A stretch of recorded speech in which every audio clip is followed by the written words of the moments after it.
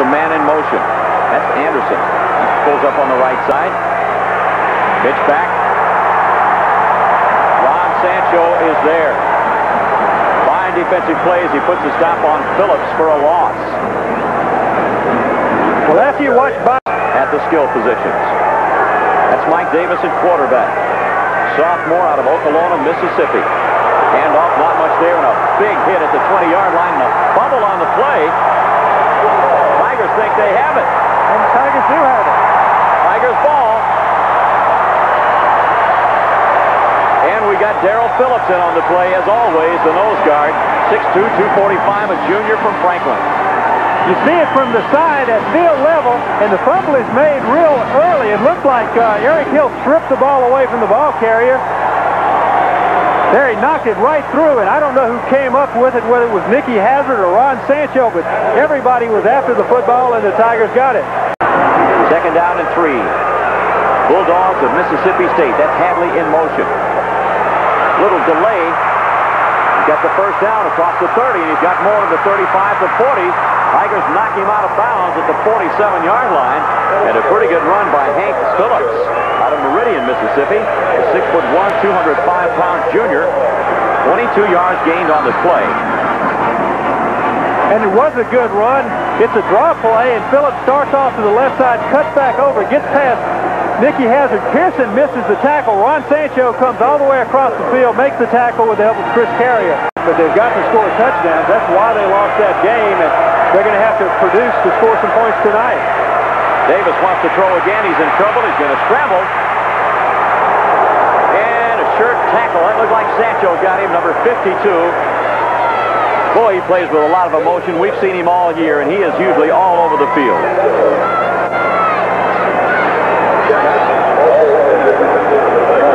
And Clint James. And that's as fatal a mistake as you can make. That's a big turnaround. Phillips fights for yardage, and he gets down inside the Tiger 20. Ron Sancho again on the tackle. Wood, a freshman out of Scottsboro, Alabama. Bulldogs in the eye. Phillips again gets a call. Spins, fights his way to the 35-yard line. Nicky Hazard getting up from that pile along with Ron Sancho. Sancho's been pretty busy tonight. And Tommy Clapp is wondering the ball, but the pass was perfectly thrown. Anderson made a great catch on it. He has 3 catches for 62 yards. There's a carry up to about the 38-yard line. And a gain of about 3 on the play for Williams. Williams, a 6'2", 199-pound freshman out of Jackson, Mississippi. Sancho and Phillips combined for the Tigers of LSU.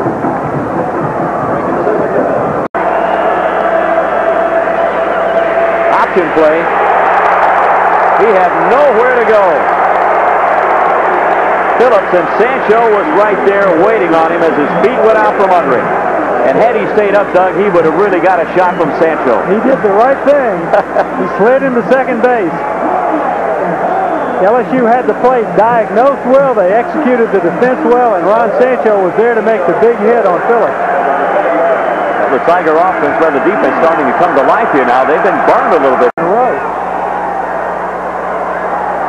2nd down and 9. Man in motion to the near side. Quarterback in trouble, and he's hauled down behind the line by Ron Sancho. Playing a whale of a defensive game for the Tigers of LSU. A junior out of Avondale, Louisiana. 6'3", 225, a junior. And he took the perfect position. Watch him shed the blocker, and he comes inside, and he was smart. He made sure that he had a hold of Underwood, but he also tried to nudge that ball out of his hand. And they're certainly in it right now on a 3rd down and 7 at their own 23-yard line, trailing just by 7 points. There's the draw play to Phillips. Tigers do a good job. And that'll force the Bulldogs to punt away the football. Tommy Clapp, Ron Sancho. Sancho's had a great game at linebacker for the Tigers of LSU. And it appears that LSU's defense started out this game being wary of Mississippi State's throwing capabilities with the 4th and goal at the 1-foot line.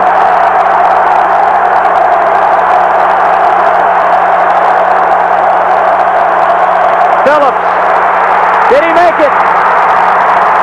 No, the Tigers stop him.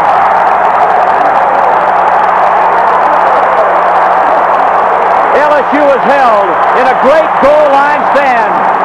There's Marlboro, fired up as the entire LSU defense converged on Phillips. He was close, but he didn't get it. And that was a great play. The LSU defensive line submarine, and that lowers all of the offensive linemen, gives your linebackers a chance to come up and make the hit from behind. Let's look from the end zone. Watch the linebackers. They come up. Sancho is there.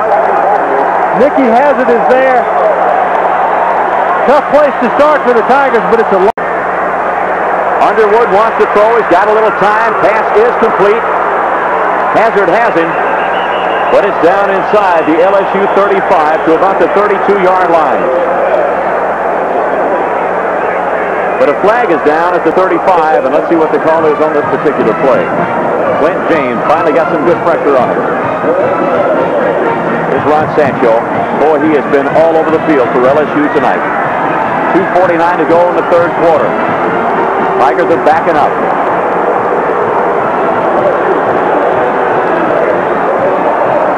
Personal foul was a call, Doug. I didn't see who it was against, but Sancho came out of the ball game.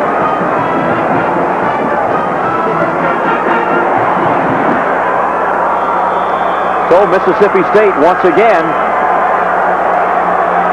with a major threat at the LSU 17-yard line.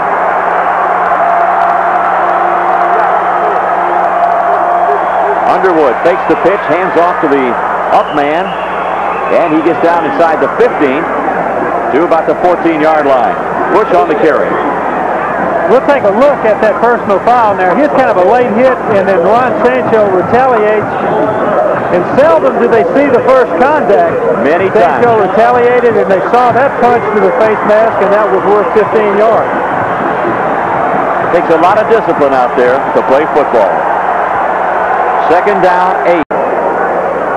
And of course, we shouldn't forget the Maison Blanche Gottschalk defensive player of the game. Ron Sancho with 9 tackles, 6 unassisted, and a right cross, which cost LSU 15 yards.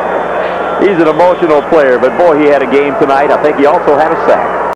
At the all-time leading reception receiver in the history of Southeastern Conference football. Congratulations. All right, go take a shower. Now we have our defensive and offensive players of the game, Mr. Martin, Mr. Sancho. Ron, well, first half, you know, one of those things. Second half, you came out and dominated. You know, it was a physical game in the first half. I think they came out with the feeling that they were going to win. You know, it took us a little while to shut them down to understand what they were trying to do. They had a good attacking scheme in the first half. So, you know, we just fought with it, and sooner or later, the better team prevailed. I know you got Shaw High School, Tulane, big one for you. Congratulations. Thank you. Sammy Martin, you came through in the clutch. You deserve it. Outstanding.